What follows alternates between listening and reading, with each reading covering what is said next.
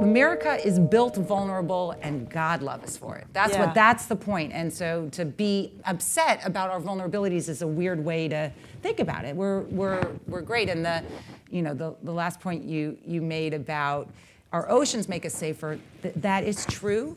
But also what makes us safer, at least from Europe and Turkey and Africa and the Middle East and everywhere else, is our capacity to integrate and assimilate and welcome the other. And the other, whether it's the Irish here or Mexicans in California or Muslims in Detroit. And one of the reasons why I've been so vocal against this idea that you're more safe and secure if you close borders is that's actually the kind of alienation that has led to radicalization in Europe and stuff. I think we're in for a very interesting conversation tonight with Juliette Kayyem, a very important conversation. We were talking earlier about how security, personal security, national security, and obviously global security has become such a bigger factor in all of our lives, and it kind of informs levels of comfort, and it challenges in a lot of ways our confidence in institutions, and in a lot of senses it almost makes us question ourselves. Before we start this interview, I just want to say, time and time again you come into the studio and I'm kind of a nervous Nelly. I'm in a panic. I think, oh my God, the sky is falling. I'm like Chicken Little. I'm a nervous wreck, whatever it is. And Juliette comes in and with all these facts and this terrific perspective and puts me at ease and our listeners at ease. So I hope she can put you at ease tonight if you're concerned about these terrible security issues all around the world. So one last thing, the reason that's so important is if you are parents or your grandparents or your aunts and uncles, you got to tell all this to the kids, right? How to deal with these things for your children. So we're going to start talking about the book Security Mom. We're going to talk about security moms in politics, and we're going to end with a little bit about how Juliette managed to pull all this off with 3 kids. And then we'll leave time at the end for questions. So let's start with, what is a security mom?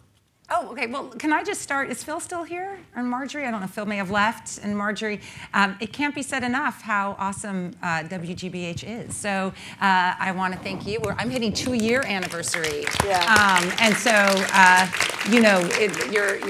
I'm a contributor. And so, but my husband heard me say to someone, I have, sort of a portfolio lifestyle, run a company. I'm teaching CNN and stuff. And I said, but WGBH is the best half hour of my week. And he goes, thanks, I mean,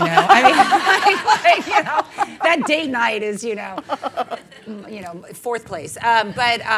So I want to thank you both, and I should just a shout out to Sarah Burns and the Burns family. Sarah is my agent, and the entire Burns family is just remarkable. So I want to, she came in from New York and actually knew that there was a story here in my life in Homeland Security and as a mother of 3, I didn't know what the story was. So anyone who has a good agent and friend who helps you get the story out. So the security mom is actually a demographic that grew out of the 9/11 attacks. And it was both an electoral demographic as well as a sort of commercial demographic, sort of the advertising demographic. It described women mostly white, a suburban woman who had children who were much more nervous about the world around them, especially after 9/11. Now, I'm not a sociologist, so I'm not going to get into why were women feeling this different than men, but it was a quantifiable group of women who were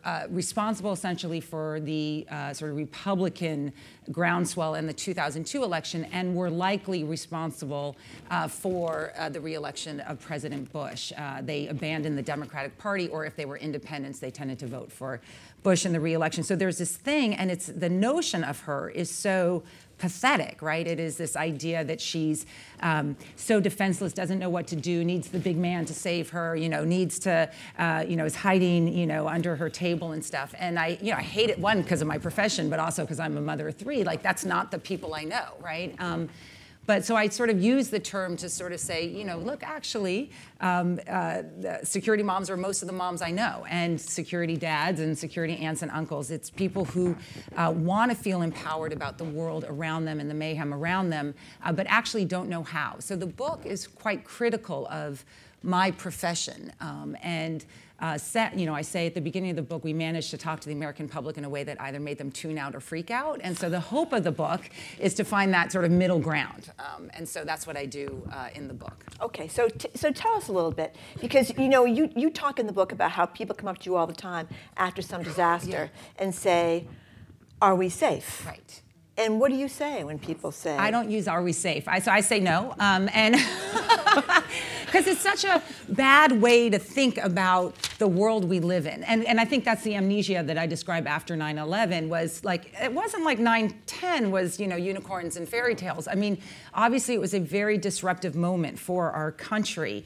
But you know, now that we're hitting 15 years, you know, when you think about what our country has experienced over, you know, 2 world wars and a civil war and various conflicts, we need to put it in perspective. And so I talk about, are we safer, right? That's government's obligation. It's also our obligation to ourselves. That how do we minimize risk to ourselves and our communities, one home at a time, one community at a time. So when I say, you know, and I find answering your question, no, really liberating and in fact empowering. Like, of course we're not, and that's a great thing, right? Because our vulnerabilities are because of how accessible we are as a nation, how the flow of people and goods and ideas that make us such an open society, and for parents in the room, you know, I do say in the book, you know, if you believe, as I do, that it's your God-given right to get on Amazon.com and order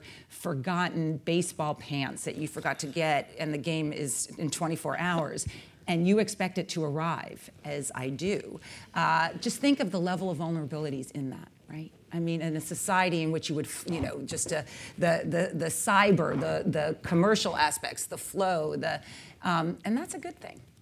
Okay, we haven't had in the last few days anyway any terror issues, at least in the United States of America. So, but we do have things all the time in the news. I was mentioning to you before, we had this terrible situation, I'm sure you read about it, in Taunton, where you had something that's very scary to people, a random attack where a person that obviously had some mental health issues goes into the home of 2 strangers, didn't even know them, attacks both these women, drives through the Macy's at the mall there, at the Galleria, whatever it is, the Galleria Silver or Silver Galleria, whatever it is, in Taunton, drives into the Macy's, attacks people there, goes to Petrucci's, attacks people there. 3 are dead, and several people had knife injuries. So your children hear this on the news. What do you tell them? You know, in this instance and in most instances, you just have to put it in risk perspective for them, right? That random bad things do happen. I mean, and I think you're not going to hide them from. Maybe it depends on what age they are, but your kids, you know, I mean, I don't know when people generally get iPhones. I mean, I do know because my kids generally get them at 8 and 9. We live in Cambridge, so they have an urban lifestyle. And so they know. I mean, the idea that I'm gonna, you know, they're getting it just thrown in their faces. If they're on Instagram, they're getting it, right? And so part of the job of adults, it's not just parents, but part of the job of adults is to steer those concerns into both, you know, putting it in perspective, accepting that bad things do happen, and then finally engaging them in, you know, preparedness, resiliency. And that's the piece that we tend to forget, and that's part of the message of this, is that if security tends to involve, in my world, you know, sort of 3 facets. It's to minimize risk, maximize our defenses, and maintain our spirit, which we can get into with Donald Trump. And we have to do all 3. And one way to do that with your family or to do it for yourself is, okay, assuming a world in which bad things will happen, which we know to be true, right? So this idea of never again and we're going to prevent all bad things from happening is, you know, it's a fiction, as I say. And so if you assume bad things are going to happen, what would you want to do? The most important thing in a disaster, as I describe, and lessons I learned from Hurricane Katrina, is family unification. And it's the simplest thing in the world. It is the one thing that all of you, if there is, it doesn't have to be terrorism, if there's a disruption to your system, to the system, what would you wish you had spent 5 minutes doing? And it's just talking to your kids about what family unification looks like. It's the only thing you're going to care about. Once you're with your kids or your spouse, or you know that your parents, your elderly parents are okay, or your sister or brother, then that's grip, right? That is actually resiliency. And so I talk about, how to communicate that and talk about family unification and what schools' obligations are and things like that. I should say, just bringing it close to home, people talk about the Boston Marathon, and we tend to describe it as Boston Strong, which you learn in the book. I can't stand, I'll never run for office again because I'm going to say this, I can't stand Boston Strong, because it gives people a sense that we got through that and that our success was measured because of some mood that we had, or our Irish stock, or. And the truth is there are a number of things that we invested in. As Homeland Security head, I was part of the team that oversaw the Boston Marathon years before the attacks. We invested in training. We invested in the capacity to pivot so that the public health was able to pivot and save lives. But also, something that's not mentioned, and I study disasters, that's who I am, is the family unification of the 10,000 additional runners that were still coming across the finish line. That the decision, based on training, of the Boston police to move everyone from Boylston Street 2 blocks, not 1 block, 1 block's too close, 2 blocks to Commonwealth Avenue, and focus on getting runners, a lot of them who don't have iPhones, with their family members, so that the area was essentially vacated within 2 hours. Now that's grip, right? Because if you're with your family, you're fine, right? A disruption has happened, but so thinking about ways that we can do that. So that's a long answer, sorry. But that's okay. When you talked about family unification, say that there's a hurricane or whatever it is, what does that mean? We're all going to meet back at the house 3 Elm Street? Or we're all 30, and I don't mean to be kids aren't that, it's my kids, but the basics of, what would it mean to walk? So and this depends on if you're in the suburbs, it's going to be very different. I can't answer the right questions, but in my case, all my kids walk to school. So if they're in between, if they're at school, the school's going to have something. But if they're in Harvard Square, or 2 of them are at baseball practice right now, what would it mean to get home? How should they get home? What are places in between that there are sort of safe places? Because you have to assume also that cell service will be disrupted, as it was on the Boston Marathon. It'll just be disrupted for a little bit. Just little things. Your kids, first of all, they're going to get it. They get wearing helmets and seatbelts and stuff. And it's, as I say, it's empowering. It's much better than yelling at the TV saying, the world is going to hell in a handbasket, which I think is your philosophy. No, I'm joking. It is. I panic and fall apart and become hysterical. It's actually not a good philosophy. If you're sitting around just being either conspiracy theorists, right? This is all BS, which it's not. At least it's not for kids. If whatever your politics are, and I talk about this. I have a chapter in the book about trying to get my kids' daycare engaged with preparedness and the reaction. I live in a very liberal. Well, I live in Cambridge, which I was going to say very liberal part of Cambridge. I'm okay, and that would distinguish it from, and so the pushback I got by people who viewed Homeland Security as, the Bush conspiracy and torture and Abu Ghraib and Guantanamo, and I'm saying it's your kids. You can have whatever political philosophy you want, outside of your kids, but for purposes of your obligation to each other. And I should say, get prepared. And I should say for, make some speculation of WGBH listeners. One of the reasons why people like us should engage in preparedness is why you're doing it is because we need to relieve limited public safety resources for those who don't have the resources that we do. And so if everyone's calling 911, that's a disaster. Now, remember in the Bush administration after 9/11, the motto was make a kit, make a plan. So should we make a kit, make a plan? Yeah, you should get your house prepared. So I talk about it when you where the books are, because I know you all are going to buy the books. There's actually, Simon & Schuster did a nice bookmark that has some handy hints. I think we made it too hard for you all, and then therefore everyone just like walked away. You know, it was like IKEA furniture. It's like, it's too hard. I'm going with the made stuff, and so I just talk about it as very simple steps. So and the most important is the one I just talked about, which is communication. If you don't have anything in your house, but you've talked to your kids, that's going to get you far. Because the truth is, disruptions are generally limited in time, and they could be coming from Mother Nature, from the generator breaking down, whatever. I think I just read in Seattle it was a squirrel that like caused like a 30,000. I mean, these things happen. As I say in the book, stuff happens. And then the second piece, I'm going to get to the provisions last. The second piece is paperwork, which I know that sounds really odd, but if you have to restart, and just think worst case scenario, but think about it with a smile, and it won't be less scary. And so, the worst case scenario is you just have to rebuild identity, which is a hard thing to do. So I always tell people, take a picture of your passport, birth certificate, social security cards, put them in the cloud, or Xerox them, and like most people Xerox them and then put them next to the original. That sort of defeats the purpose. Mail them out of state.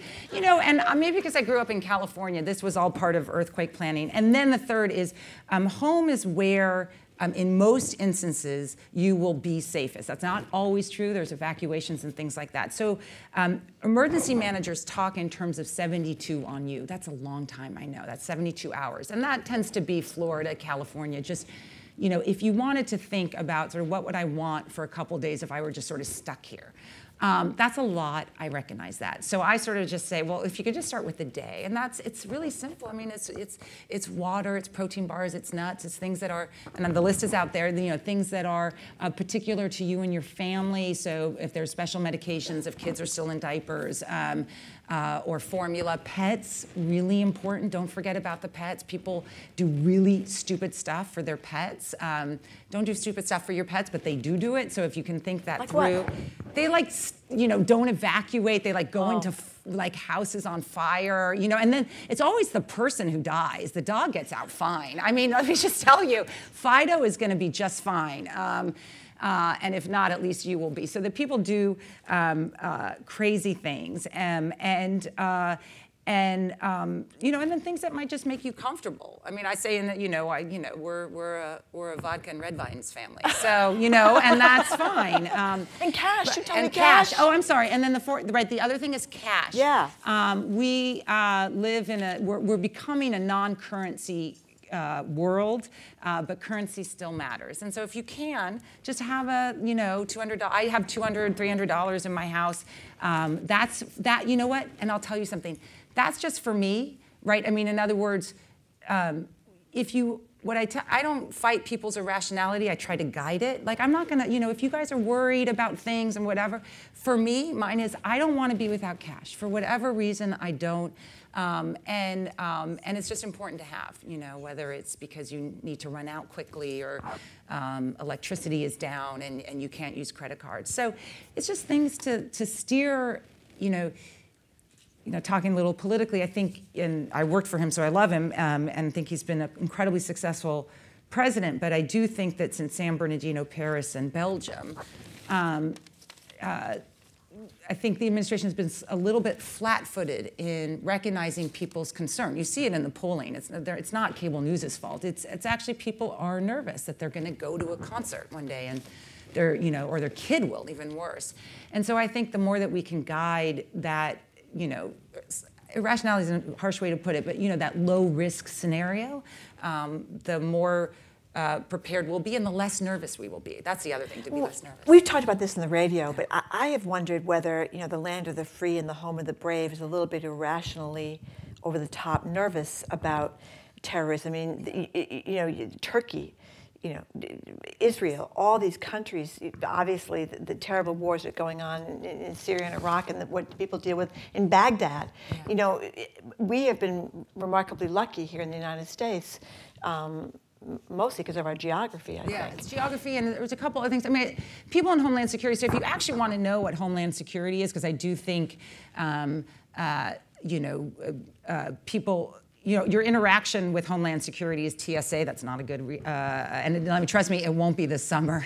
They're expecting, you've been probably reading it, but because oil prices are down, people are flying more, which is, because airlines are cheaper. So get there early and don't complain to the TSA agents. But most of our interaction is with TSA. So actually the book is also descriptive. It just sort of says, what is Homeland Security? What are its different pieces? What are its priorities? Just to give, it's the second largest federal agency, and people, don't actually understand it. And what I describe in it is, in Homeland Security now, we don't talk in terms of terrorism. I mean, one, because it is such a low risk, though it's a different kind of risk because it's a purposeful, the fact that someone purposefully wants to harm is different than a hurricane or a Zika or whatever else.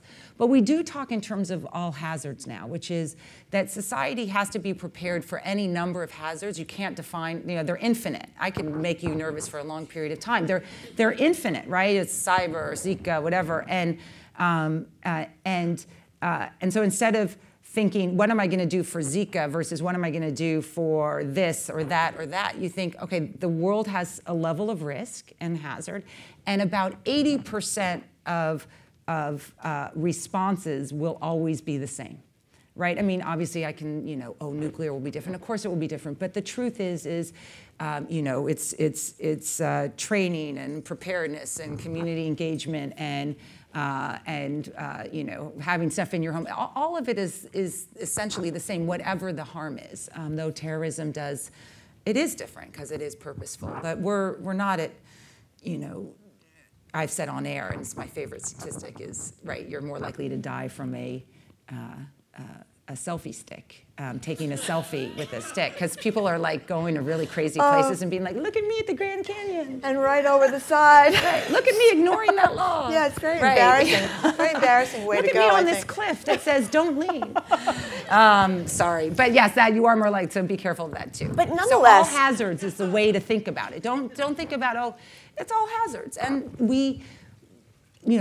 the point of the book is America is built vulnerable, and God love us for it. That's the point. And so to be upset about our vulnerabilities is a weird way to think about it. We're great. And the last point you made about our oceans make us safer, that is true. But also what makes us safer, at least from Europe and Turkey and Africa and the Middle East and everywhere else, is our capacity to integrate and assimilate and welcome the other. And the other, whether it's the Irish here or Mexicans in California or Muslims in Detroit. And one of the reasons why I've been so vocal against this idea that you're more safe and secure if you close borders is that's actually the kind of alienation that has led to radicalization in Europe and stuff. I think my necklace is hitting. Let me take it off. Wardrobe change. Oh, okay. I didn't know what that was. Is that me? Yeah, there we go. Might be you. Well, let me ask you though about you mentioned Brussels and Paris and these places where we've had these terrible attacks, people fearing going to theaters and so forth. So, what do you tell? There were a lot of stories after the attack in the Brussels airport or before that in the theater in Paris about kids that are overseas spending the year abroad, or this summer when you're going to go travel. Do you go? Do you go to Brussels? Do you go to Belgium? Yeah, You do. you do only because, for a variety of reasons. Remind people, it's not like there's going to be a white flag hanging over Europe anytime soon that says, okay, now it's safe. We're at a moment in world history in which there's a certain kind of threat. It's random, it's unknowable, and that's probably going to be true for some time. So when you say you're not going to go this summer, like, and then you'll go when? In other words, you can't guarantee. So what I say is the State Department is pretty good. This is, tactical advice, but go online, sign up. They'll know that you're in country. The things I say with kids is I do get cell service for the kids' phones, although they're not allowed to use it, but just in case that they were somewhere, you just want to have communication. But some of the most important things are things like, do your kids know where you're staying? I realize this when we travel a lot with the kids abroad. They'd be like, we're at the hotel. And that's my fault, you know? I mean, it's like all the hotels to them look the same, right? You know, they have a pool and room service. That's like, okay, they're at the hotel. So, or if a lot of people travel now with Airbnb, you know, you know, do they know where they physically are? Do they, you know, and then, you know, phone numbers that you could put in your phone, you know, the equivalent of 911 and stuff. So that's just the things you just, as I say, you just try to lower the risk, knowing that the risk will never be zero. But absolutely, in terms of travel. And the kids overseas in the overseas program, no problem with that. Yeah, no, I mean, just, yeah, Okay. no, I mean, not no problem. Have I taught you nothing? I mean, when you ask, as I was saying, the alternative is, you know, is then your kids won't experience the world, that will become a more insular society, which I think over the long term becomes scarier for the United States. And so, but you know, there are precautions that you can take, and obviously, you know, yes, obviously, you know, don't wear a, Trump is awesome shirt, you know, in London where the mayor is now Muslim, which tells you where we are. As compared to other nations. Well, I want to talk about Donald Trump in just a second and about politics. Please do. But before we get to that, you know, and I've asked you this a lot in the radio. You mentioned the TSA, and every year, you people probably know there's some story. I forget who the reporter is. Maybe it's from ABC that sees we can get through TSA, and he gets through these huge bazookas, and he gets through, you know, these long Bowie knives and all this kind of stuff. And you think this is really great. They're really doing a great job, which leads you to believe that maybe they're a little bit incompetent. Yeah. But we have a much larger Homeland Security structure. We have, you know, the Secret Service. We have the CIA. All these. I mean, do we generally know what we're doing?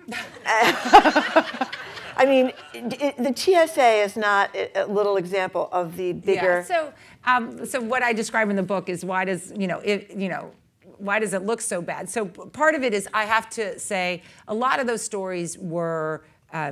You don't see those stories as often now. So I mean, part of it is technology has made things easier. So the tension in security is stopping you from getting from point A to point B. So the more security you put on, the more delay you're going to have. So, like, you know, every year a reporter will say, I brought, you know, a bomb, you know, a fake bomb onto the red line. And I said, so the alternative is all of you go through metal detectors before you get on the red line. You can't have a society like that. You can't have an economy like that. So part of it is figuring out how much security you can put on to still allow flow. That flow is the tension in security. And that's true of a Boston Marathon. You can have a totally safe Boston Marathon, and that's no marathon, right? Or no spectators, right? And you can have a totally safe Olympics, but not here, but you can have a totally safe Olympics somewhere by not having the Olympics. Maybe we should host it. And then, so that's the tension. And so the way to think about security, and TSA is a perfect example, is that it's layered, right? So, and I describe this with the Salahi case. The Salahi was the woman from the Real Housewives of Washington, D.C. This is a great story. It's not a great story if you were. So she got in, you know, she was in a salon for 9 hours, and then she got into the state dinner for the Indian prime minister, which is like not, it shouldn't have happened. She looked the part. And so, you know, there was a lot of tension about flow. This was exactly it. It was flow. It was the first state dinner under a new administration. And so you have very fancy people who want to get in to see the prime minister and the president. And so there was that tension between flow and security. So when we looked back, and so I tell these stories in this way, right? And so just so people understand. So when we look back, because you have to learn from your mistakes rather than, you know, just, you know, killing yourself all the time over them. When we look back, it turned out that the system of security was built around what we call a single point, or had a single point of failure. In other words, you don't want a system that has a single point of failure, because if that thing goes down, which it did in this case, where when she got through one place, the rest, even though it was security, was never going to stop her because her identity had been assumed by that stage. So then you think, well, how can I build a system of security that's layered so that at any given moment, so that you can have flow, but at any given moment, you're trying to weed out. So at the moment you're at the TSA line, so much has happened already. I mean, you will know this, and you know, there's, you know, when you don't have an expectation of privacy when you take an airplane flight. So we know a lot about you, a lot about your travel plans, who you're traveling with. We know how you paid. We know where you've been. We know if you went to Turkey and then we didn't know where you were for 3 months.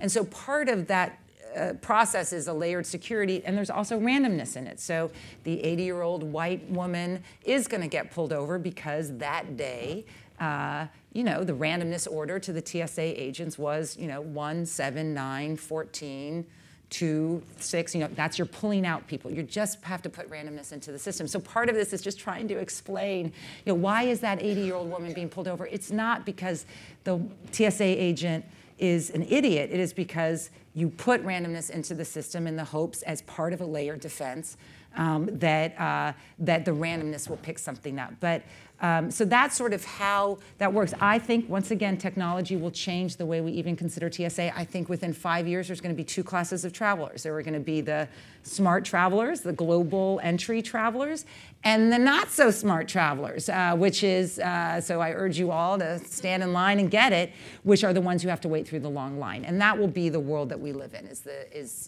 when I say smart, that's the system. It's called the smart system, the global entry. You know, in a few minutes, we're going to take some questions, but a few more things I want to touch on before we do.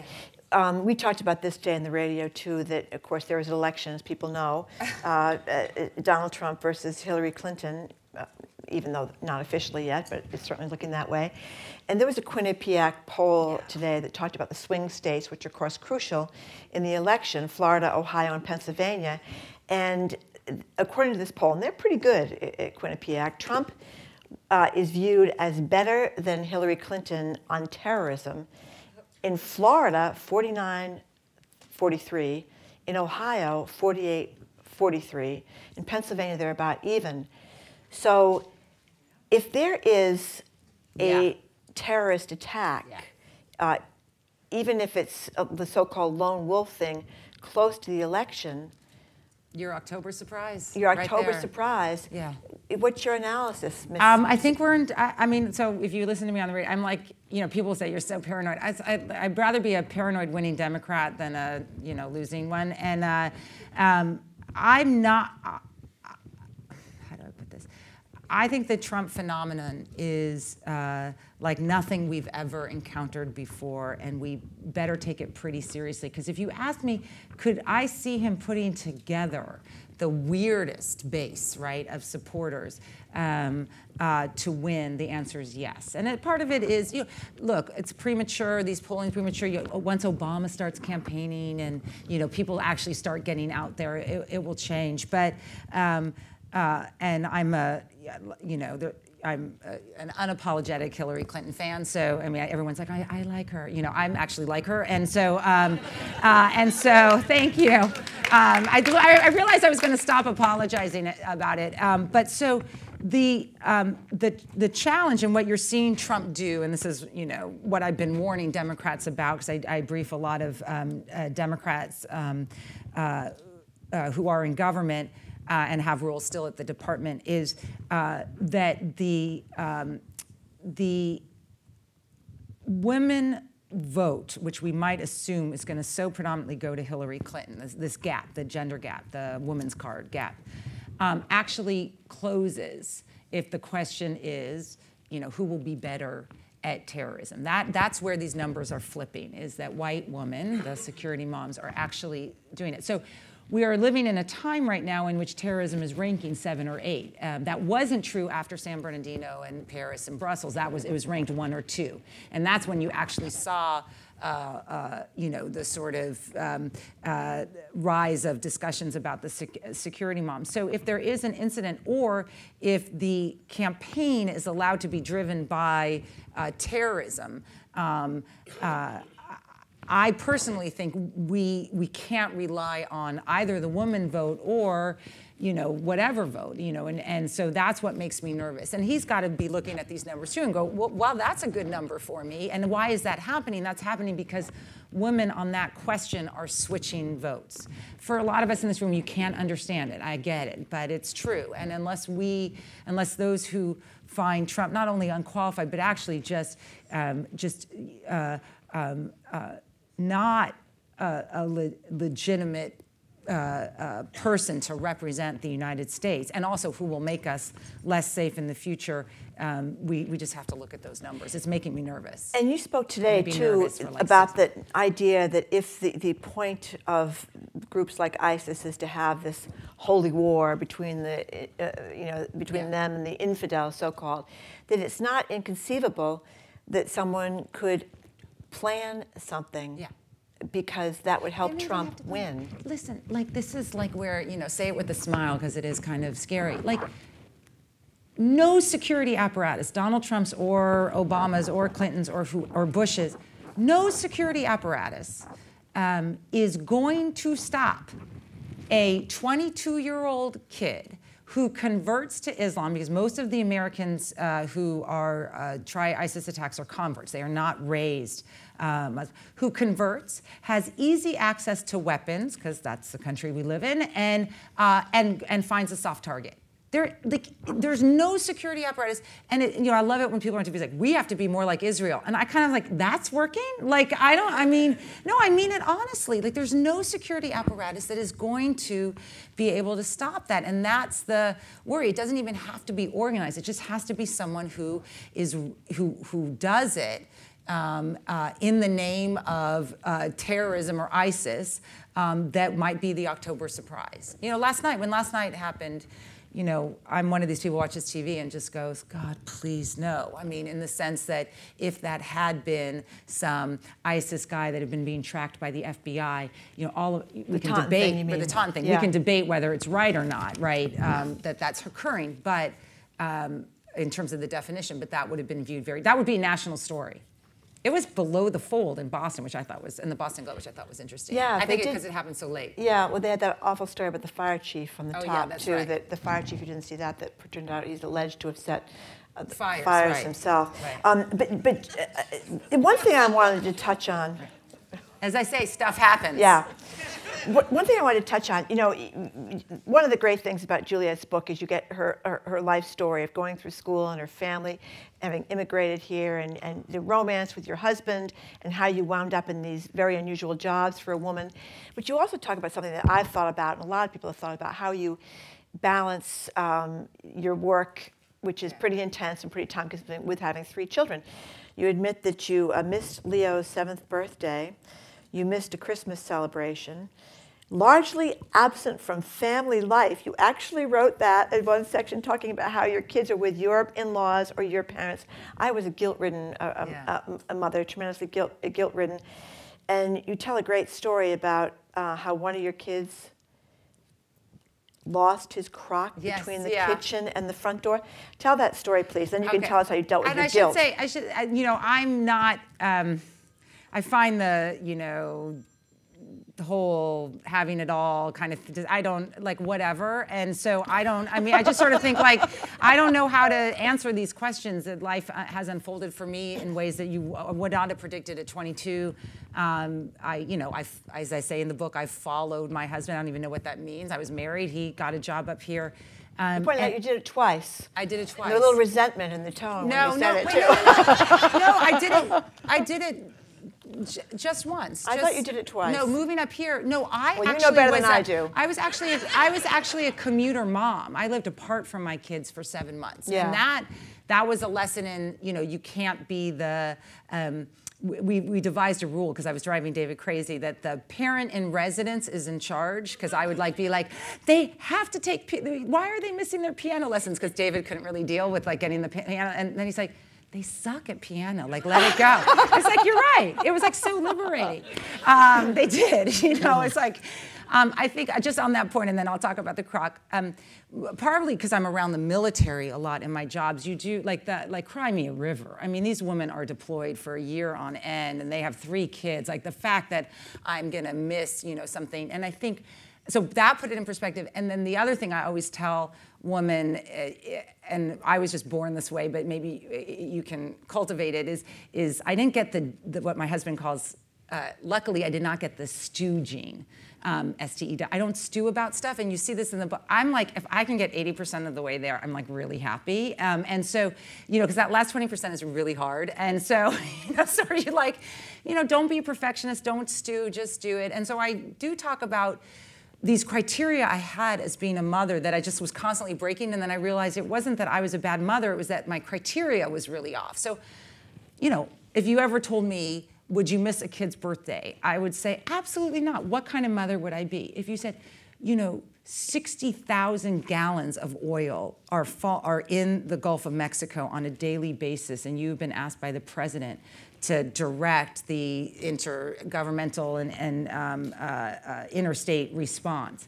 And May 28th comes along and oil's hitting shore. Would you miss your kid's birthday? I go, oh, if you put it that way, you know, yeah, I missed his birthday. And like, you know, I don't think he remembers. And okay, so that's good. Yeah. So the crock thing is just a story. What I do tell is these stories of doing it and the mistakes you make as a working mother or working parent. The BP oil spill was a major crisis response I had because it was such a mess and the politics and everything. But also, we had daily phone calls with the 5 Republican governors that were led out of my office that I was on for 100+ days straight. Remember, the spill took forever.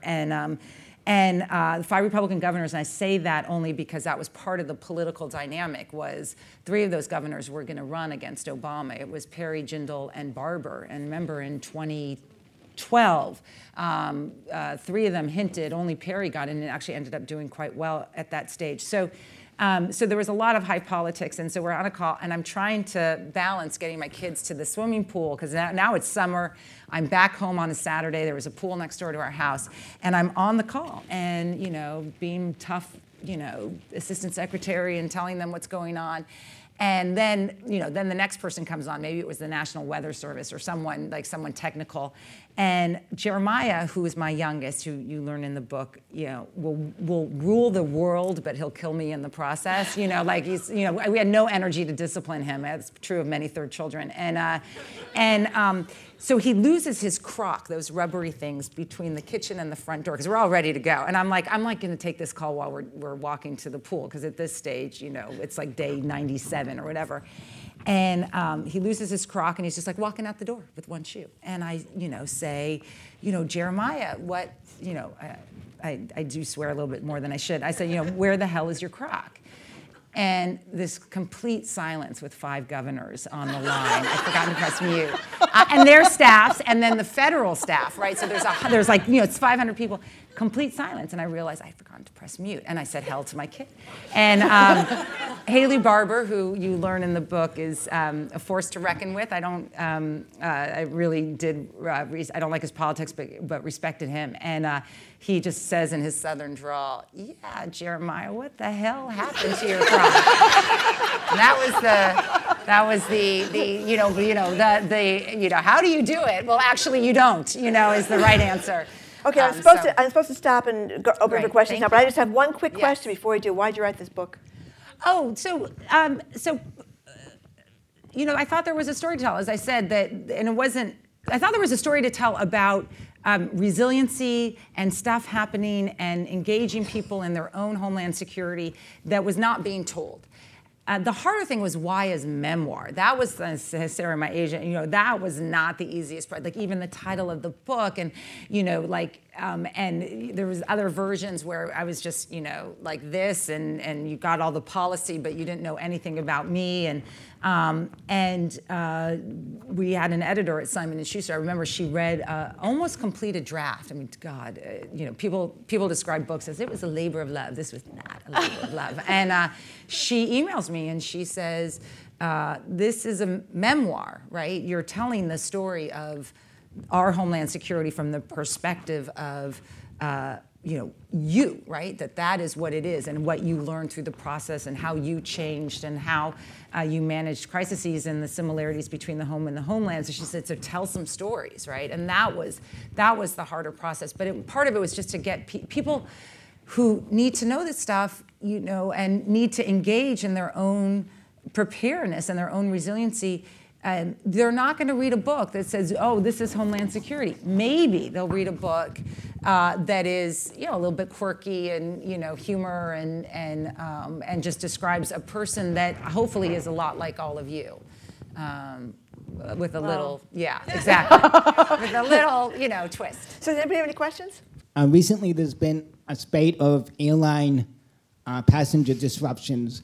One because of a Muslim student who was asked to leave because one woman thought she couldn't distinguish between inshallah and shaheed, which I find hard to believe. Right. And two is there was a mathematician who was profiled because he was writing equations, and his fellow passenger got spooked because he was writing some in Arabic. Yeah. So one question is, how do we deal with this level of hysteria, which reminds me of the 1950s with communism? And two is, with respect about Israel, I do take your point, but in the Israeli airport, they don't have security like we have security here. And why do we have to still dispose of our water and take off our shoes? Yeah. I don't think we really are safer that way. So could you please? Yeah, just, of course. Thank you very much. That's a great question. So Israel has one airport and a population of, what is it now, 6 million? Okay, so guess how many, this is such a great number. Just in a 24-hour period, domestic airlines, how many people are getting on and off in a 24-hour period in the United States? 1.4 million, right? It is, and you wait an hour, and it's like, in 24 hours, it's another 1.4 million. So part of it is the clunkiness of it is just like the system is just so much bigger that some of it is, we'd rather be over-inclusive than under-inclusive. Now, the truth is, though, what Israel can do is the one-on-one interview. That you could not possibly do that in this country and have a commercial airline industry, right? People, if I told you had to it's bad enough that I tell you have to get to the airport 1 hour before.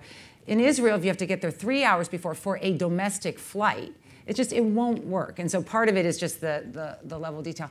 I totally agree with you on these airlines incidents. And so part of this, when I say, investments in training and whatever, is even if I forgive, which I don't, the woman who doesn't understand the difference between jihad and inshallah, there is a whole bunch of other people who are making really bad decisions at that moment, right? They're pulling the guy off. They're telling this person they can't get on. And so part of this is this whole apparatus that is part of the layered defenses, which includes an airline hostess or whoever else also have to be trained right, because it's not that moment has happened, unfortunately, whatever the races are, whatever, that moment happens a lot. It's the 8 other bad decisions that empower that bad interaction that need to be stopped as well. First, let me applaud the context and perspective that you've provided in this lecture and in the book. But it seems to me that we ought to proceed on the assumption that the October surprise is going to happen. And as was touched upon, I think Margery touched upon it, there's a significant incentive on the part of certain people to make that happen in order to drive results of the election. So I'm going to suggest a public service that you could perhaps apply yourself to, since you've got the book out of the way. Yeah. The difficulty, and this applies to Hillary Clinton too, the difficulty is that the truth and the analytical bottom line takes paragraphs to express, but the opposition gets its message out on a ball cap.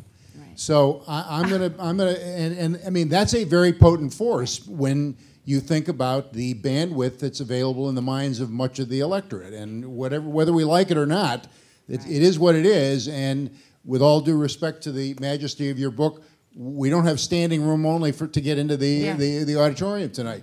So I'm going to suggest that you work on distilling some sort of a buzz phrase that, frankly, will just about fit on a bumper sticker that will drive people to inquire further into this, because once people take a look at the sort of analysis and perspective that you're presenting, they get it. And I think that that's a big deal, but it's getting the leverage to make it happen. So, I mean, it's, part of this, as I said, the Democratic Party will likely steer from this issue for a variety of reasons. It doesn't motivate the base. It's viewed as a Republican thing. Until the moment that it can't be, because something happens. And that's just a challenge, right? I mean, that is, this is something that I have been encountering in my, I still have government roles and stuff and briefings, is the sort of thought that it's out of sight, out of mind. And what's going to happen is it's not going to be out of sight, out of mind, even if there's not an October surprise, there's going to be. And so, that's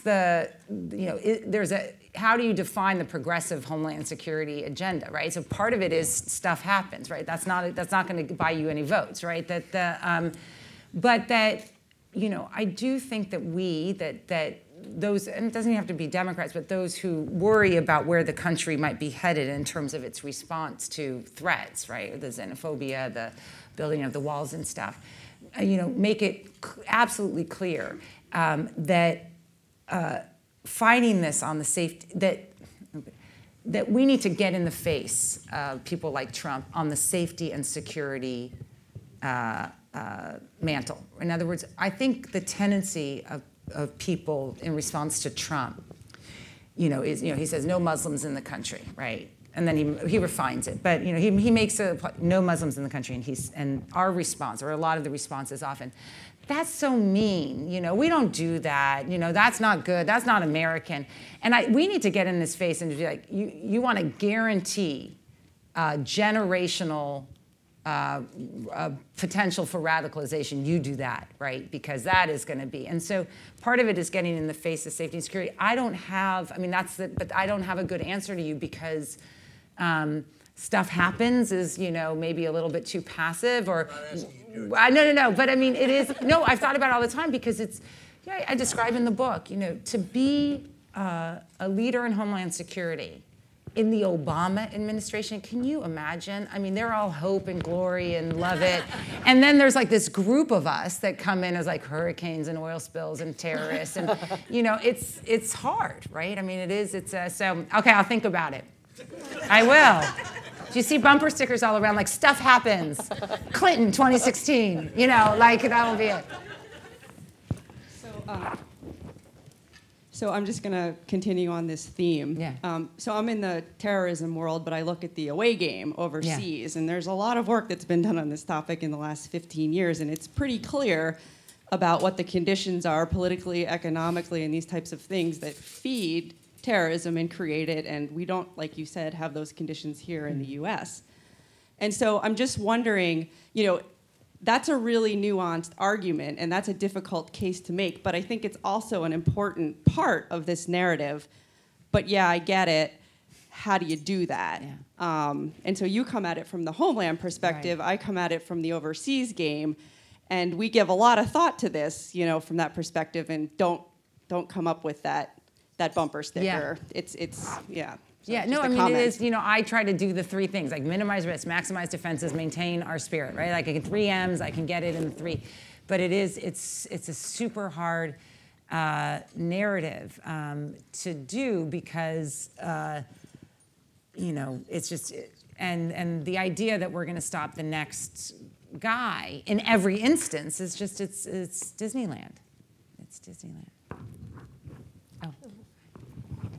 I read those articles about this summer being bad about traveling yes. as well. So I went on to the global entry. Yay. And I just did it this week. And you do an initial screening, and then they say schedule an interview. I know. When is it? Well, in Boston, the first one was August 7th. Oh they my must God. only do it Saturdays and Sundays. It was August 7th, Right. and then Yeah. I just happened to be flying into Miami International tomorrow night.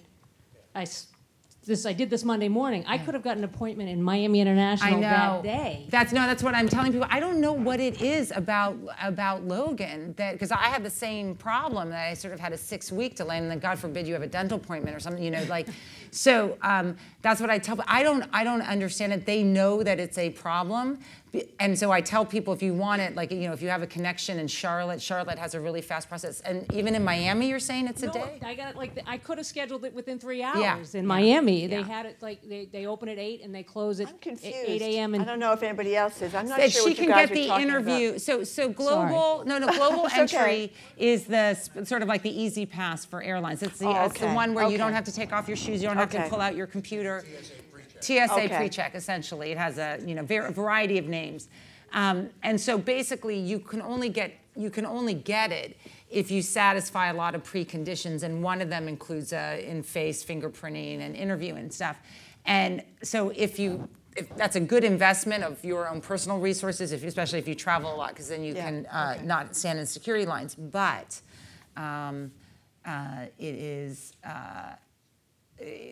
for some reason, Logan has a backup. So I tell, Summer will be over before. Right, I know. I don't know about the TSA pre. That may be different screening. It may not be. No, it is the same. They all feed into the same thing. Yeah. Get it when you can. I promise you. Yes, you can. That's why, so that if you have a connection in Charlotte or if you're going to Miami, just spend an extra hour, and that's what a lot of people are doing, because Boston is. Yes, sir. I thank you both for coming tonight. I just had a question. We refer back to WikiLeaks in the effect that whole episode had on Homeland Security, is having to this day and perhaps potentially in the future. If you could just get your comments on do you mean WikiLeaks? Snowden, right. So different, yeah. So, I think it's had a tremendous impact. I think for good and for bad. So, people always want you, is he a hero or a villain? I'm like, like life is complex. I mean, I don't have a bumper sticker for Snowden, right? I mean, I do, and so here's the interesting thing. So I think in some ways it disclosed intelligence apparatus that was less effective than probably was being sold, to be honest, to the administration. I mean, the fact that, it was just a lot of information of which it wasn't sure anything actionable was coming out of it. So in terms of focusing our resources on surveillance, which has to happen, and a lawful surveillance program, which has existed since, World War I, what he did had benefits, right, for doing that. Him personally, we can debate. Where I think it's been the most interesting is in the public perception of how much authority we want to give government in the fight against terrorism. And I draw this from, a case study of one. But I was against the FBI and the FBI Apple. And I think a lot of the national security community was against the FBI and the FBI versus Apple. In fact, one of the reasons why I think the administration was shocked that a lot of people from the community were against it, mostly for a variety of reasons. But the more interesting thing is the polling on that was 51-49 in favor of Apple. And that was 3 weeks after San Bernardino. Now, those of us who were around in 9/11, where the Patriot Act passed 99-0, that was a much more different thing. But I think it does show that the public might be getting more sophisticated, both about how government authority and how much you want to give to it. That polling was shocking to me, because you actually had a terrorism incident. It wasn't like a threat. You actually had it. So, but he falls somewhere in between. Hi, I just want to say it's a pleasure seeing both of you. I've listened to you all on the radio for as long as you've been doing the radio, and you're just wonderful. And with all due respect to Jim, it's fabulous to have you here without Jim. Is he in the room? I don't think, we would see him if he's in the room because he's so tall, but I always joke about when I'm not with Jim, I get to talk. I know. and you both do, and it's great, although I very much enjoy Jim as well. Oh, he's great. My question was, I just heard a story with regard to the TSA that some airports are considering doing privatization, and I wondered if you know anything about that. And then just following up on the situation with regard to Trump and Hillary Clinton, I was stunned to hear that poll this morning about suburban moms maybe leaning towards Trump. But I'll say to you, one of the things I hear from my own friends is, well, I don't trust Hillary. Yeah. And I've been racking my brains as to how to counter that, because part of me just wants to say, I don't know why this is, but how do we counter that? Because it's just so destructive. Right. It is. I mean, I think,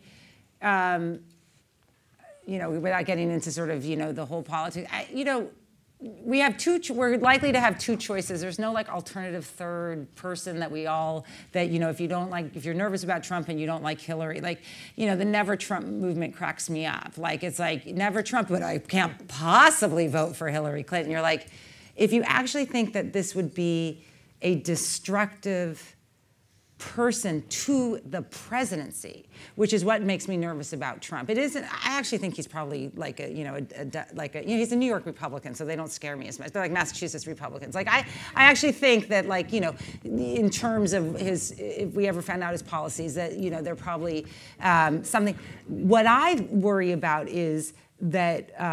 With no respect for process and institutions and even laws, I don't know if we've had one president like that, and that was disruptive. And that was very destructive and disruptive to our country. So that's what makes me nervous. So trust.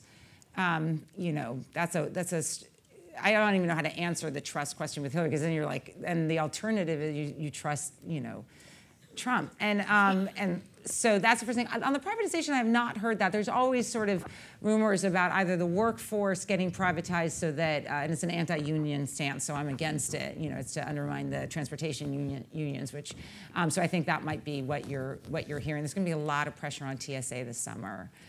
This is the, gas prices are down. That's a success of this administration, but everyone's going to be complaining because it means that our airline prices are going down, and that means that more people can fly. So if you want somewhere really cheap, go to Brazil during the Olympics. It's my last advice. One thing on the Trump versus the Hillary issue, we know that there has not been any details on the Trump side with any of the real hardcore issues that the public may want to know about. But if we are going to support Hillary, the one suggestion I would have, maybe we can pass it up as much as we could, is we got to make sure that this is framed as a referendum on Trump, rather than getting all bogged down into any individual issues that much. It's fine to describe all the issues, but I think we have reached a point where I think the public knows a lot about this person. And let's just make sure that's a referendum on his personality and tactics. And that's the only thing that will, I think, trump all the other side issues. Yeah, no, I think, in the world I'm in terms of safety and security, the rhetoric matters, and it matters for our place in the world and how people respond to the United States. And I think people criticize Obama in terms of my world, Homeland and national security. So he didn't have a doctrine, and the truth is he did, which was don't do stupid stuff doctrine, right? And that's not a bad doctrine, but every president has, whatever the doctrine is, Bush, Obama, Clinton, Bush, first Clinton, has a doctrine that makes America relevant. And my biggest fear with Trump isn't the hysteria and it is all that. But it's also, I think the world's more dangerous if we're not relevant. We may not send troops or whatever, but we're a pretty good force in the world, no matter how we're engaged, and diplomacy, human rights, civil rights, women's rights, all that stuff. If we become irrelevant, I think that's destructive, not just to the world, I think, but to us. That's my fear. Well, thank you all very much for coming. Most appreciated. We have a little reception, I guess, outside. If you can stay for that, that would be great. Thank you. The idea of a wrongful conviction should, and I think does, horrify any ethical prosecutor. And I think there's a risk of wrongful convictions even when we do everything right, even when we do the best we can do, because it's a human system. It's not ever going to be a perfect system.